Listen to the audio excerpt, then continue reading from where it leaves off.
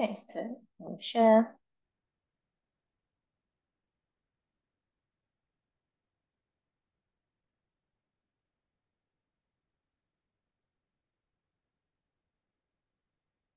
Everybody, oh, that's the wrong one.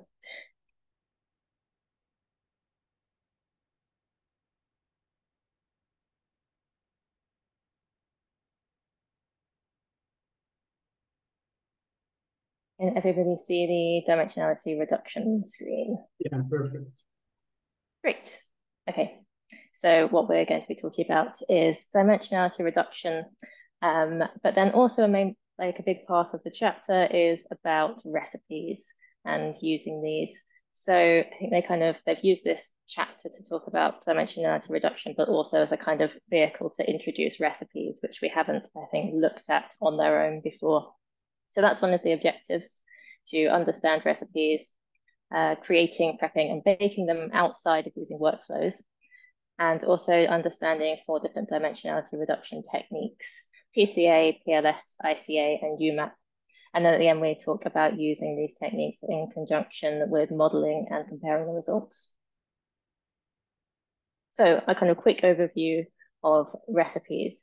So we've sort of used recipes before as part of workflows, but today we'll be looking at how you use them outside workflows. So recipes are basically a series of pre-processing steps for data that normally happen as part of a workflow.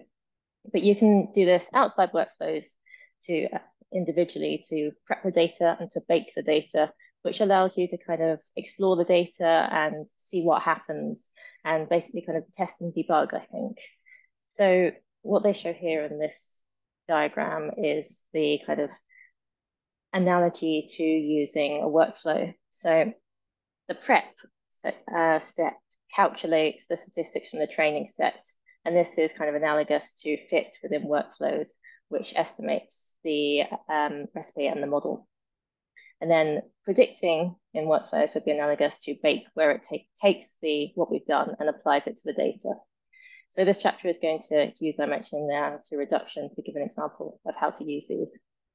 By the way, please feel free to jump in if there's any questions or anything, or comments.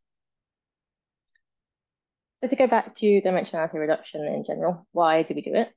So one reason is that it makes it often easier to do visualization of our data, exploratory data analysis in general. If you've got a lot of different variables and lots of different observations, you might, there's a lot that you could look at, there's a lot that you could potentially plot.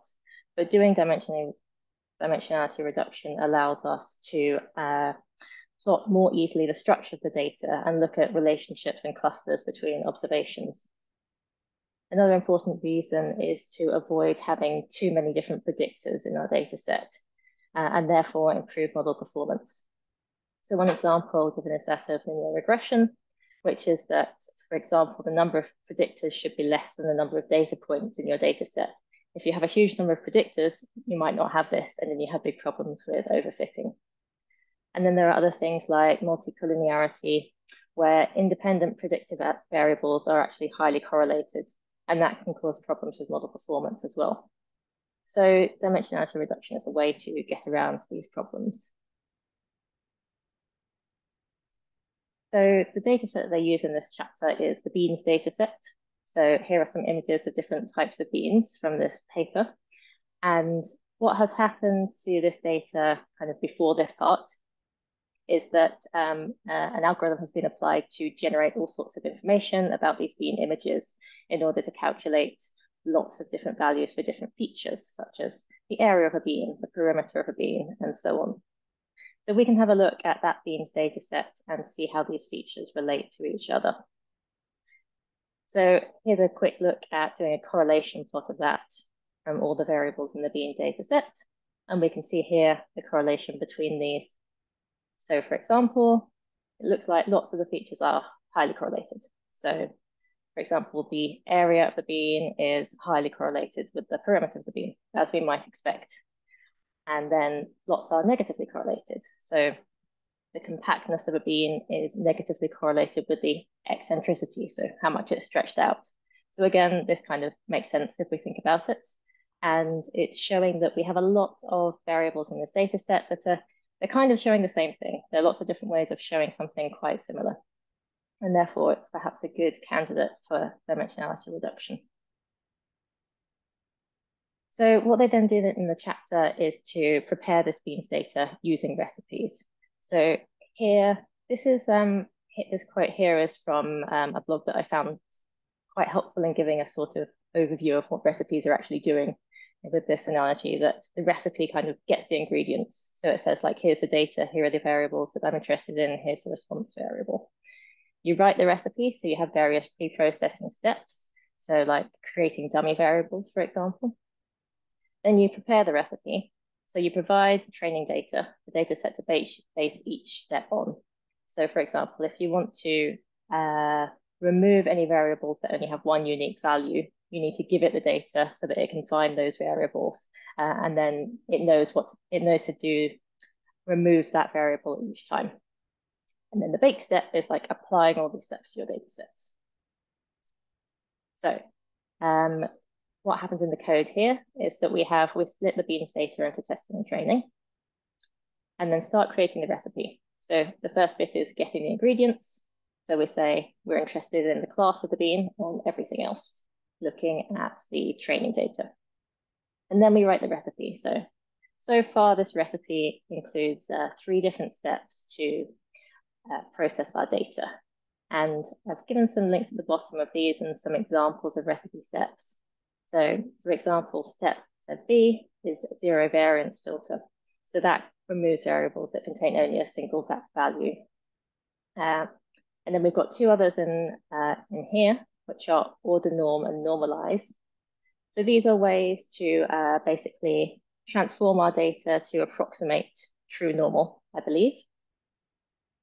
And then normalize centers and scales our data so they all have a standard deviation of 1 and a mean of 0. So it basically gets all the variables that we've selected and it puts them on the same scale, which means that we can deal with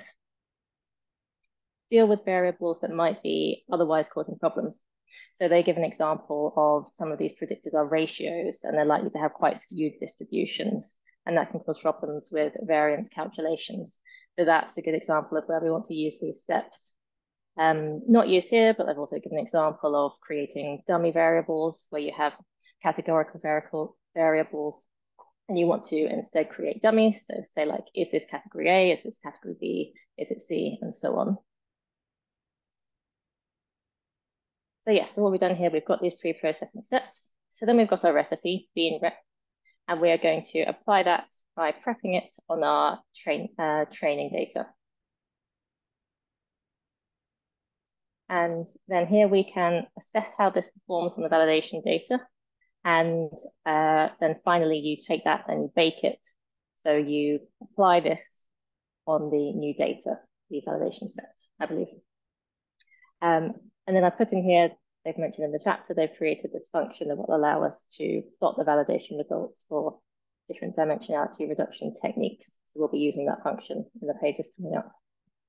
Any questions so far? No questions, just a big thank you. I think it's a big upgrade to the quality of the notes. So yeah, thank you. Thank you very much. Yeah, I looked at some previous videos and I thought there was lots in there that I found helpful in the videos and the chapters that I thought it might be worth sticking in there. So let's have a look at our first method, which is principal component analysis, which is probably the one that you're most likely to have heard of. So this is an unsupervised method, so it has no regard for the outcome here, the class of the bean. And it basically finds features that try to account for as much variation as possible in the original data. And applying this here is quite simple. So we just add this step PCA. And I'm not quite sure what the num comp is here. I think it's the number that it's showing in the plot. But I think we're just saying that we're looking for 4 principal components. Might be wrong there. So, yeah. And then we can use our function plot validation results to have a look at that. So you can see how these different principal components separate things out. And it seems that the first two, PC1 and 2, seem to kind of separate out those clusters quite nicely, whereas 3 and 4 don't seem to be doing much at all. So we can look into how they're doing so. And here we can look at the top loadings of the principal components. I don't really understand why they're called top loadings, but it's basically looking at which features contribute most to the principal components, I believe. So we can see here that the first one, the features that contribute most are the axis length, shape factor 2, perimeter area. Basically, these are all seeming to be related to the size of the beam. And PC2 is a bit different. Things like eccentricity, compactness, aspect ratio, instead seems to be related to measures of elongation. So I think that makes sense, and you can see why it might have split those out there and put these similar features together. So in the second method, partial least squares is quite similar to PCA, but it's supervised, so it makes use of the outcome, which is the class of the beam. So we tell it that. And what it tries to do is to maximize the variation in predictors, but also maximize the relationship between these and the outcome. So again, quite simple to actually apply, and we can have a look at the results. And we can see that, I mean, this is what they said, the first two components are quite similar to the first two PCA components, which I think is true, but the others are different. This is what the chapter said, I'm going to believe them. Let's have a look at the top features for each of these, the top loadings. So here we can see in the third one, we've got things like solidity, roundness. So this sort of seems to be a distinct feature, distinct component that is being used here. Another thing that is not the same as size, and it's not the same as elongation. So it sort of picked out this other thing.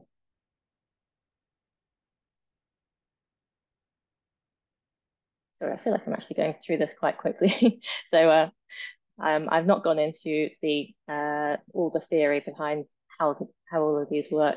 I know that Federica in previous book clubs has gone into this in great detail, which I'm not able to do, but it was quite helpful. But hopefully this gives you an idea of how to apply it anyway. And then the third one is independent component analysis. Apparently I can't spell it. And this is an unsupervised method here that finds components that are statistically independent from each other rather than uncorrelated.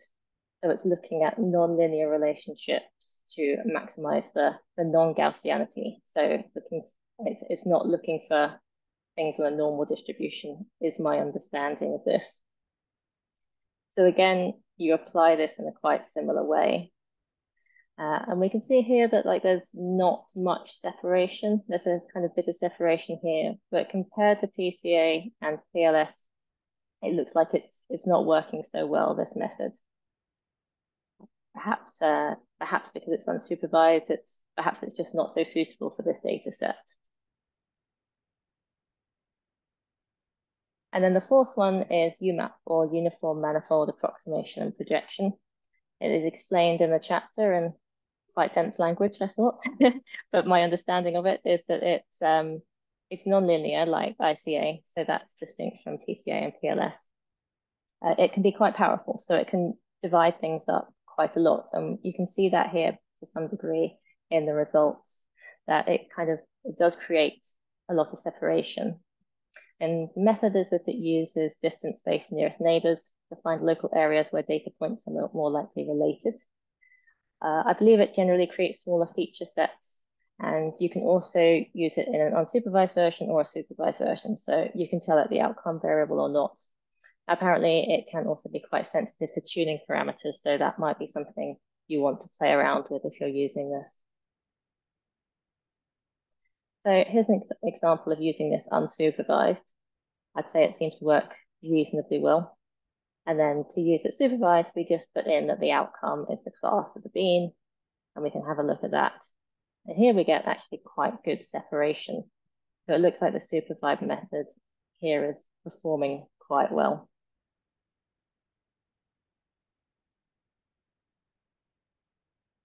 And then the last part is about taking these and applying it along with doing some modeling and seeing how the results compare. I had trouble actually running this, so I've used the results from the previous notes, which I think give an example, give a nice example of doing this. So you're creating these workflows, and you're saying we've got our list of pre-processing steps that we're interested in. So we've got no dimensionality reduction, just the basic steps. We're going to do PLS, and we're going to do UMAP. And then we're also going to look at lots of different models. So I think I haven't put the full code in these notes, but you can have a look in the chapter for all the specifications of like the Bayes model, the FDA model, and so on. So what we're going to be doing is having a look at these 3 different dimensionality reduction techniques in combination with all the other model types. Sorry, just having a look at this. Yeah, the pros and cons for these different techniques. That's a good question. Let's have anyone have any thoughts on that now, or shall we discuss in a minute about the pros and cons?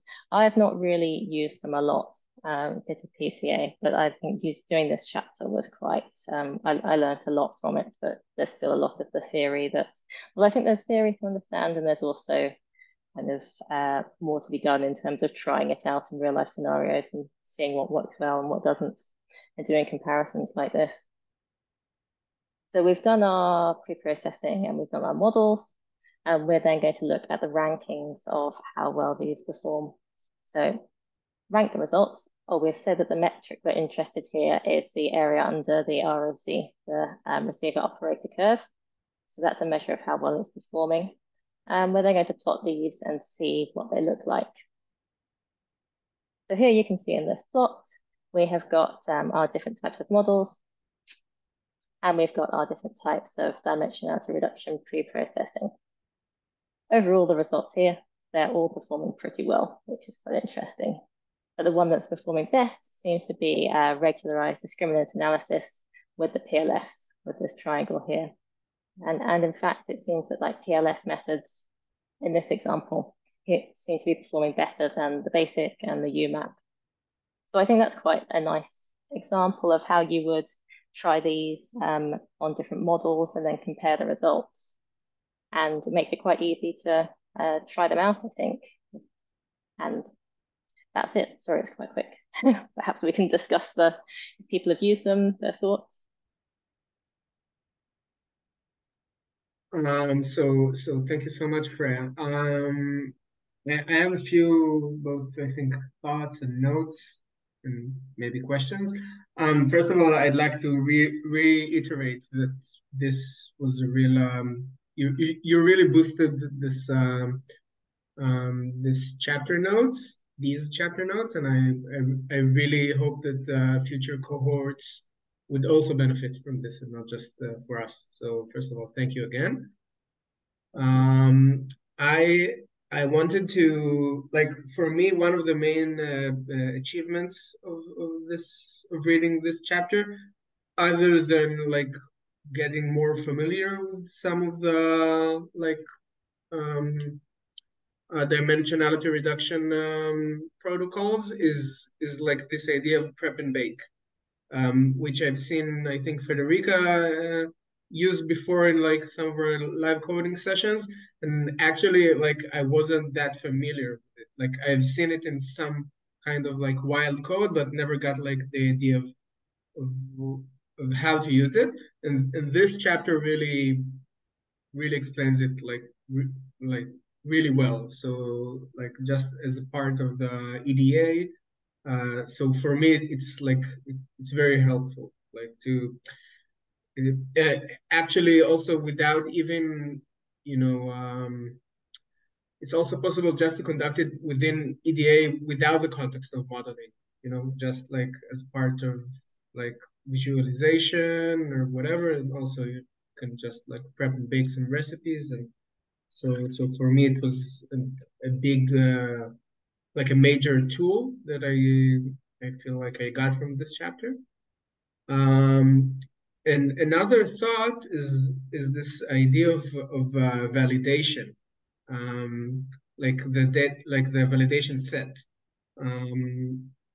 which I it's just I think it's a little bit of like it's not like the main issue of the chapter, but I did notice like it's not something that is very intuitive for me, and I did notice that they changed in tidy models like they deprecated this like validation split function, and now they recommend using initial validation split, which, as I understand, is like a single function where you create both training, validation, and testing data. Um, so, so just pointing it out, and it creates, I think, more clear syntax than the like double brackets one, where you have to use it, which is like less aesthetic, I guess, for like tidyverse people. So You want it to be that's obvious, don't you, when you're looking at it, like, and not have to look yeah, up what number one was. yeah, exactly. Thank you So for I think raising yeah. that. Mm. Sorry, Karen. And yeah, of course. And I think one last thing that I was thinking about, just like addressing your question about if I ever used it. So as I've said, like my stats usage is pretty much limited at this point. So I would be really happy to hear from people here. But it does like something that this chapter helps is like it's creating like a very accessible framework for conducting PCA. Like if when I read like I think it was chapter 2, or like when they present like this scheme of like the modeling process, and they put like for example PCA in like this workflow of like does it belong inside the modeling process or outside or whatever. And for me, it was like, okay, so it's PCA, so it's not something that I think I would do in like the next few projects. But now when I see how simple is it and how accessible it is, so I might actually use it. So that's like the final note. So again, thank you, and I'll be happy to hear more people. Yeah. Thank you. I kind of feel the same, that it does make it quite accessible to play around with. And I think this was a nice data set to do it on. So I might see what else I can find in terms of trying this out and seeing what the results are.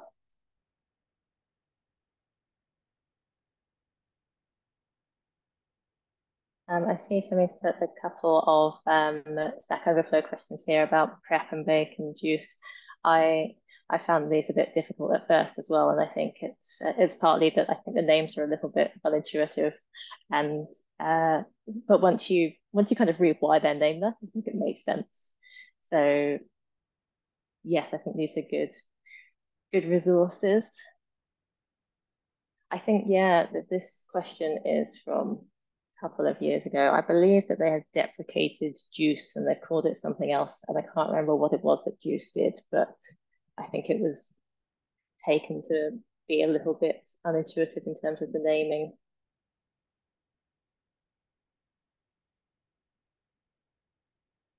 Yeah, so it's superseded. Um, Yeah, sorry, not exactly and deprecated, but yeah, they now called it it just something supposed else. yeah, so it's superseded and not deprecated, but it's superseded in favor of bake. And I think, as I understand, juice is like just baking with the original data, rather than like new data.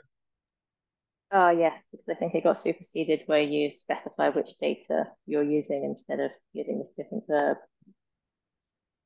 So yeah, so I think the recipes, yeah, it's quite useful, and it's interesting because at first, they don't really introduce it earlier in the book. So I was thinking, why do I need this? But it actually kind of gives good examples of why you would use it and that it's not too difficult to use.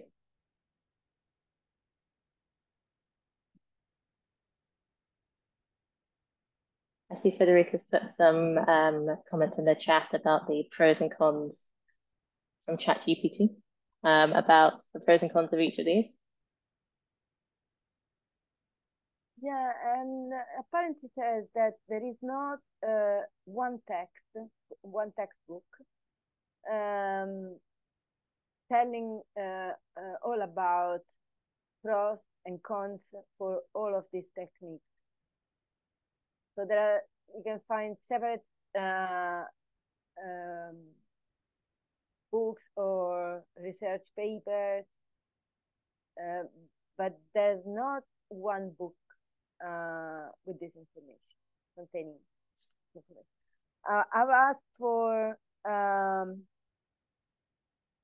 one research paper and it listed something like dimensionality reduction techniques for big data preprocessing, a review.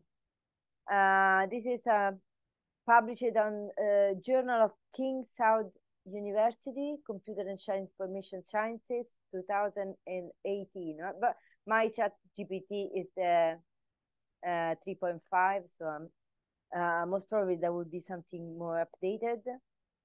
But it's a good question. I usually think about supervised and unsupervised analysis, so I and usually use PCA or independent component analysis.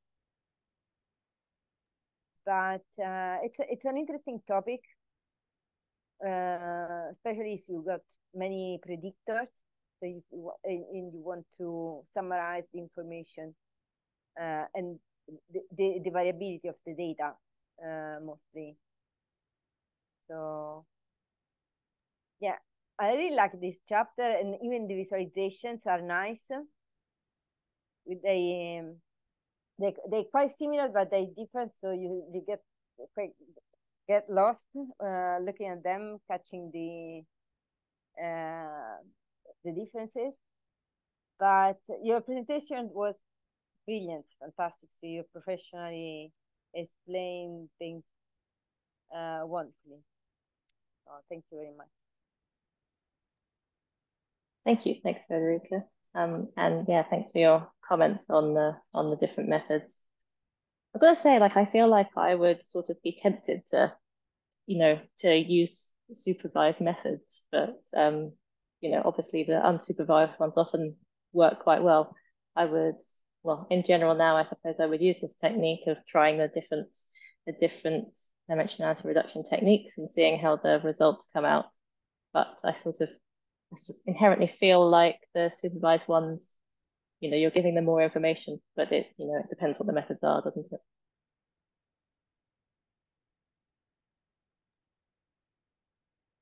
Yeah. I have a final, like not final, not necessarily final, but like a note on a different subject rather than this specific chapter. I wanted to thank Federica for the link for the Julia Silge screencast that she shared with us in the Slack channel, which I've watched, and I thought it was like a really good well thought recap of the last chapter, which really encapsulated like this whole idea of workflow sets in like a very short and focused coding session. So if you haven't watched it, I really recommend it. I think it really creates like a sense of accessibility for working with the workflow sets. So thank you, Federica, for this link as well. Yeah, that if you have a look at her YouTube channel, you find many videos. So I found them all useful. So this in particular, because I was talking about workflow sets, so I thought that was interesting for us for our chapter. But if you want to have an insight about tiny models, that's the first source I will look at. Thanks, Federica. I haven't watched it yet, but it's on my list because I know that Julia always explains things really clearly, I think. So thanks for sharing that.